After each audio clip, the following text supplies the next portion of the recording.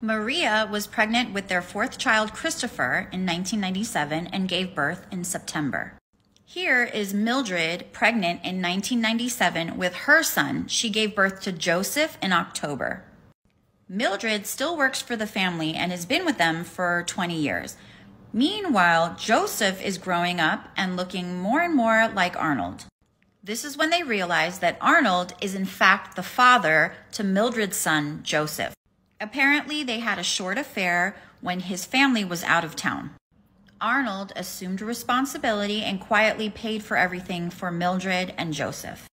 According to Arnold, Maria confronted him in a therapy session and asked him, "Are you Joseph's father?" To which he replied, "Yes, I am." So Maria filed for divorce in 2011. The divorce was just finalized in 2021. Arnold, pictured here with Maria and his 4 children from that marriage,